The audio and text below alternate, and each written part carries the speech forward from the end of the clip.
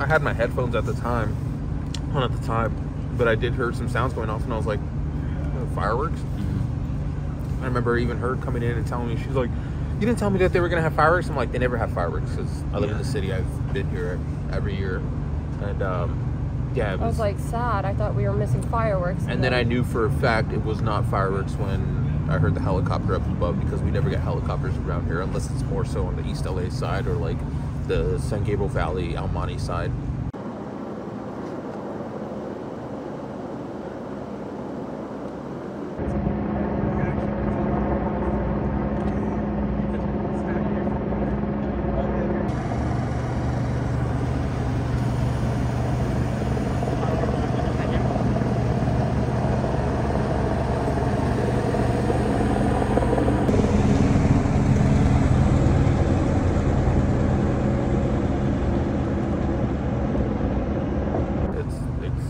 Very surprising, shocking to hear that something like this went on in not only a small city, but my city, that you never think it would happen to your town or something like that.